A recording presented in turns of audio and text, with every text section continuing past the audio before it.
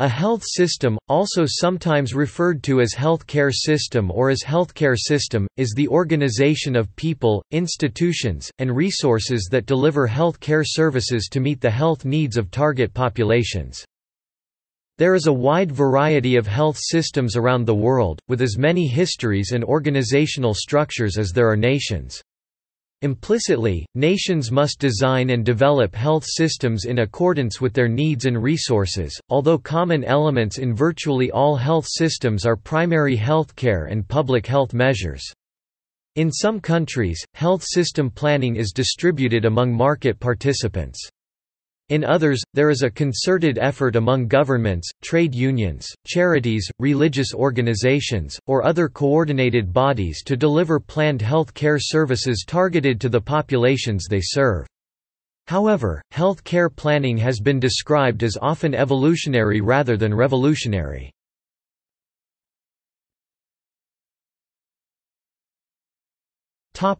Goals.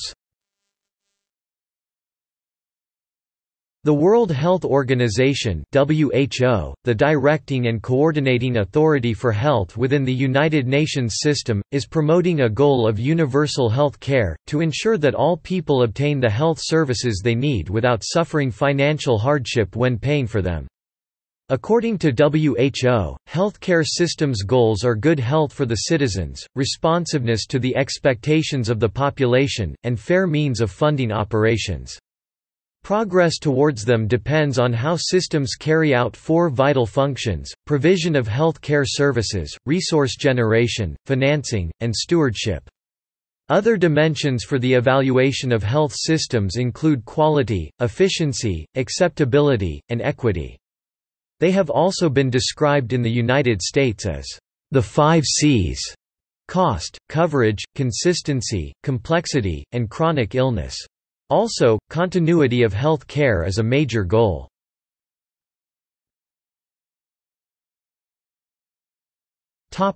Definitions. Often health system has been defined with a reductionist perspective, for example reducing it to healthcare system. In many publications, for example, both expressions are used interchangeably. Some authors have developed arguments to expand the concept of health systems, indicating additional dimensions that should be considered. Health systems should not be expressed in terms of their components only, but also of their interrelationships. Health systems should include not only the institutional or supply side of the health system, but also the population. Health systems must be seen in terms of their goals, which include not only health improvement, but also equity, responsiveness to legitimate expectations, respect of dignity, and fair financing, among others. Health systems must also be defined in terms of their functions, including the direct provision of services, whether they are medical or public health services, but also other enabling functions, such as stewardship, financing, and resource generation, including what is probably the most complex of all challenges, the health workforce.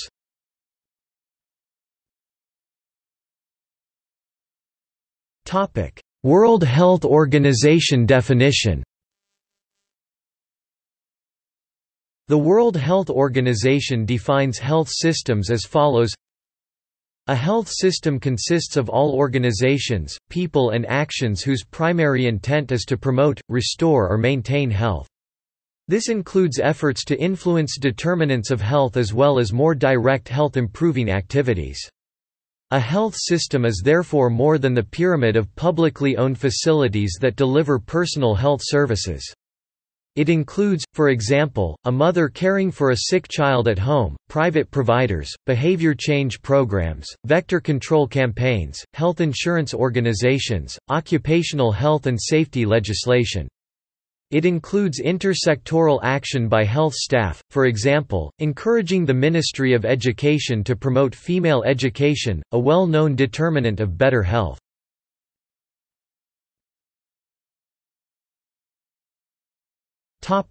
Providers. Healthcare providers are institutions or individuals providing healthcare services. Individuals including health professionals and allied health professions can be self-employed or working as an employee in a hospital, clinic, or other health care institution, whether government-operated, private for-profit, or private not-for-profit, e.g. non-governmental organization. They may also work outside of direct patient care, such as in a government health department or other agency, medical laboratory, or health training institution. Examples of health workers are doctors, nurses, midwives, dietitians, paramedics, dentists, medical laboratory technologists, therapists, psychologists, pharmacists, chiropractors, optometrists, community health workers, traditional medicine practitioners, and others.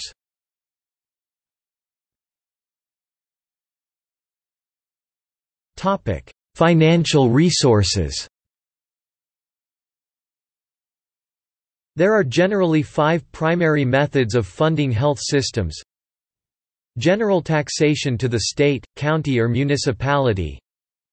National health insurance. Voluntary or private health insurance. Out-of-pocket payments. Donations to charities. Most countries' systems feature a mix of all 5 models. One study based on data from the OECD concluded that all types of health care finance are compatible with an efficient health system. The study also found no relationship between financing and cost control. The term health insurance is generally used to describe a form of insurance that pays for medical expenses. It is sometimes used more broadly to include insurance covering disability or long-term nursing or custodial care needs. It may be provided through a social insurance program, or from private insurance companies. It may be obtained on a group basis, e.g., by a firm to cover its employees, or purchased by individual consumers. In each case, premiums or taxes protect the insured from high or unexpected health care expenses. By estimating the overall cost of health care expenses, a routine finance structure such as a monthly premium or annual tax can be developed, ensuring that money is available to pay for the health care benefits specified in the insurance agreement. The benefit is typically administered by a government agency, a non-profit health fund, or a corporation operating seeking to make a profit. Many forms of commercial health insurance control their costs by restricting the benefits that are paid by through deductibles, co-payments, co-insurance, policy exclusions, and total coverage limits, and will severely restrict or refuse coverage of pre-existing conditions. Many government schemes also have co-payment schemes, but exclusions are rare because of political pressure. The larger insurance schemes may also negotiate fees with providers. Many forms of social insurance schemes control their costs by using the bargaining power of their community they represent to control costs in the health care delivery system. For example, by negotiating drug prices directly with pharmaceutical companies, negotiating standard fees with the medical profession, or reducing unnecessary health care costs. Social schemes sometimes feature contributions related to earnings as part of a scheme to deliver universal health care, which may or may not also involve the use of commercial and non-commercial insurers. Essentially, the more wealthy pay proportionately more into the scheme to cover the needs of the relatively poor, who therefore contribute proportionately less. There are usually caps on the contributions of the wealthy and minimum payments that must be made by the insured, often in the form of a minimum contribution, similar to a deductible in commercial insurance models. In addition to these traditional health care financing methods, some lower-income countries and development partners are also implementing non-traditional or innovative financing mechanisms for scaling up delivery and sustainability of health care, such as micro-contributions, public-private partnerships, and market-based financial transaction taxes. For example, as of June 2011, UNITAID had collected more than $1 billion from 29 member countries, including several from Africa, through an air ticket solidarity levy to expand access to care and treatment for HIV, AIDS, tuberculosis and malaria in 94 countries.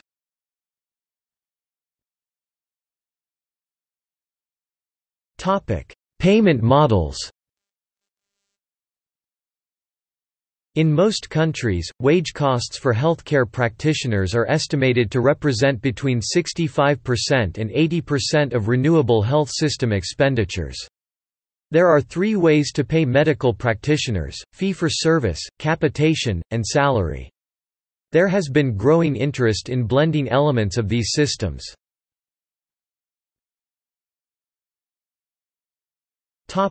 Fee-for-service. Fee-for-service arrangements pay general practitioners (GPs) based on the service. They are even more widely used for specialists working in ambulatory care. There are two ways to set fee levels: by individual practitioners. Central negotiations, as in Japan, Germany, Canada and in France, or hybrid model such as in Australia, France's Sector 2, and New Zealand, where GPs can charge extra fees on top of standardized patient reimbursement rates.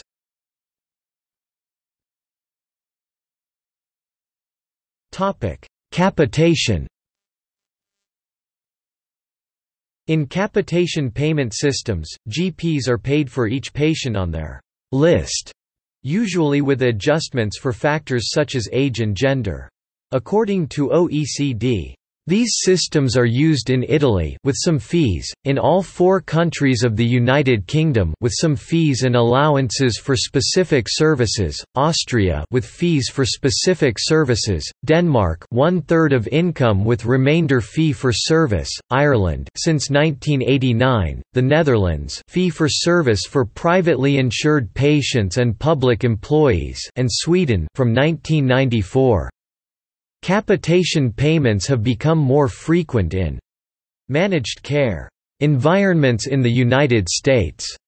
According to OECD, capitation systems allow funders to control the overall level of primary health expenditures, and the allocation of funding among GPs is determined by patient registrations.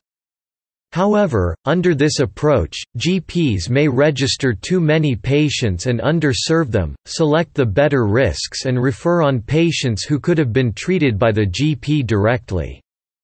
Freedom of consumer choice over doctors, coupled with the principle of money following the patient, may moderate some of these risks. Aside from selection, these problems are likely to be less marked than under salary-type arrangements.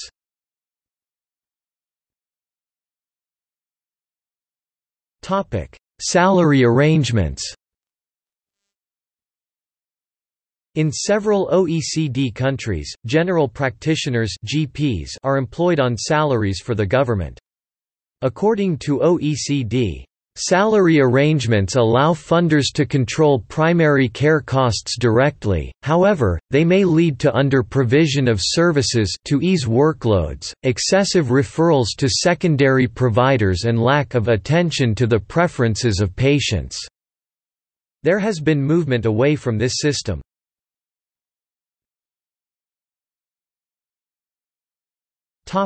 Information resources. Sound information plays an increasingly critical role in the delivery of modern health care and efficiency of health systems.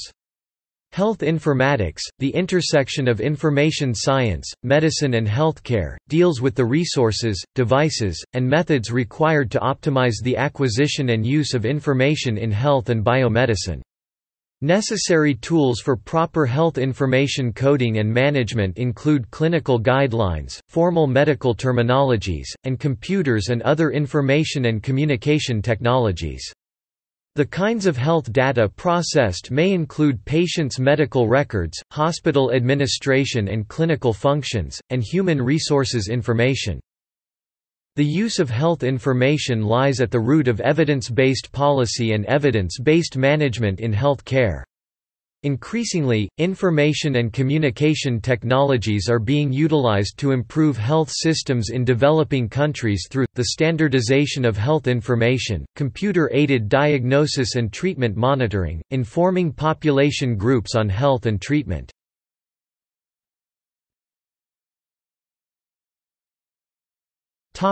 Management. The management of any health system is typically directed through a set of policies and plans adopted by government, private sector business and other groups in areas such as personal healthcare delivery and financing, pharmaceuticals, health human resources, and public health. Public health is concerned with threats to the overall health of a community based on population health analysis.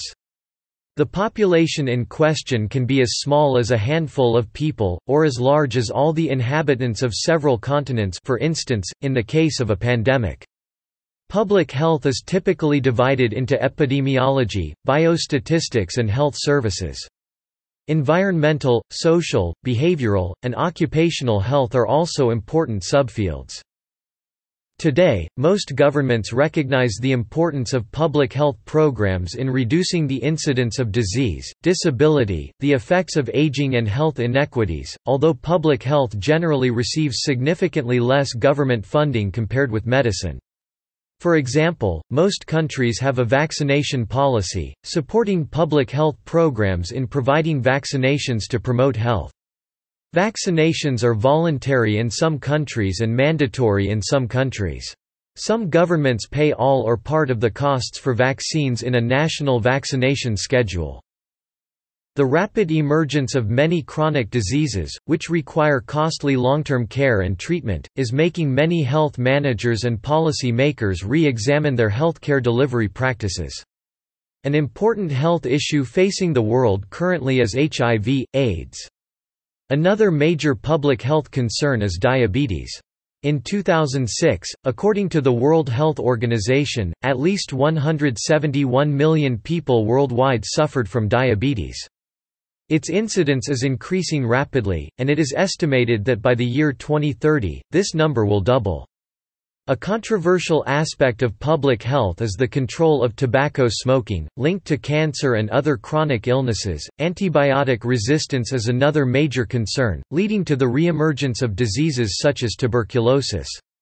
The World Health Organization, for its World Health Day 2011 campaign, is calling for intensified global commitment to safeguard antibiotics and other antimicrobial medicines for future generations.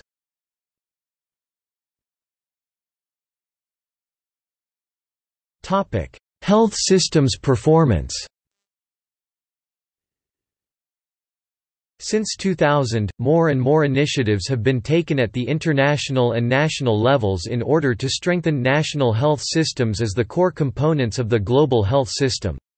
Having this scope in mind, it is essential to have a clear, and unrestricted, vision of national health systems that might generate further progresses in global health. The elaboration and the selection of performance indicators are indeed both highly dependent on the conceptual framework adopted for the evaluation of the health system's performances. Like most social systems, health systems are complex adaptive systems where change does not necessarily follow rigid management models.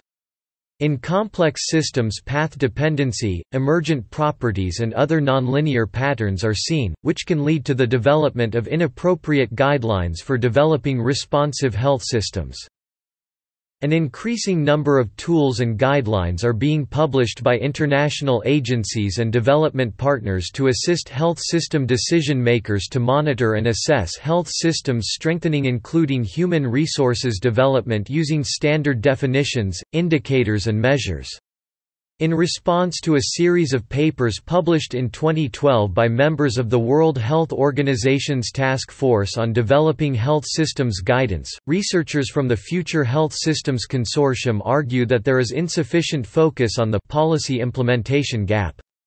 Recognizing the diversity of stakeholders and complexity of health systems is crucial to ensure that evidence-based guidelines are tested with requisite humility and without a rigid adherence to models dominated by a limited number of disciplines. Healthcare services often implement quality improvement initiatives to overcome this policy implementation gap. Although many deliver improved healthcare, a large proportion fail to sustain. Numerous tools and frameworks have been created to respond to this challenge and increase improvement longevity.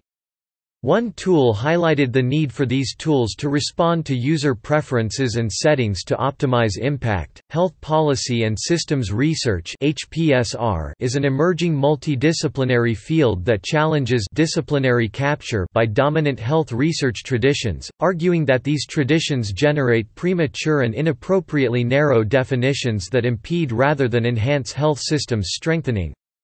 HPSR focuses on low- and middle-income countries and draws on the relativist social science paradigm, which recognizes that all phenomena are constructed through human behavior and interpretation.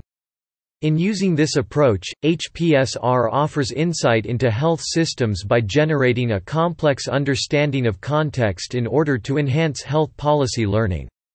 HPSR calls for greater involvement of local actors, including policy makers, civil society and researchers, in decisions that are made around funding health policy research and health systems strengthening.